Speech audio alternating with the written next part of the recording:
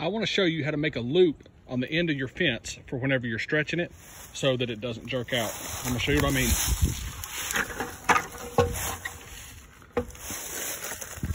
You've got your fence stretcher. It can be a bolt one or one like this. I've just taken some little boards. This is from a pallet, and that's just a piece of scrap, and I put a bolt through, and you can put it on here and stretch it and get your fence tight before you tack it up.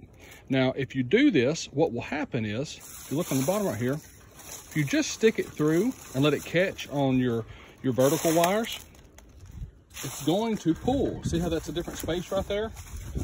As you tighten it. So what you can do is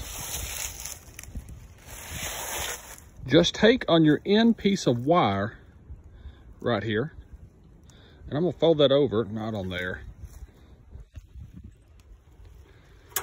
Get it off here. I'm gonna fold this over and twist it around. I'm gonna turn off the camera and do it, and then you'll know what I mean. I've just twisted that around, and you could probably give it a couple more loops, but the pressure of these plates against each other, and then of course you put your bolt on there, your nut on there. The pressure of these holding together usually won't let this come unraveled. Now, if you really cinch it down, it'll come unraveled. It'll pull it, and this will come this way.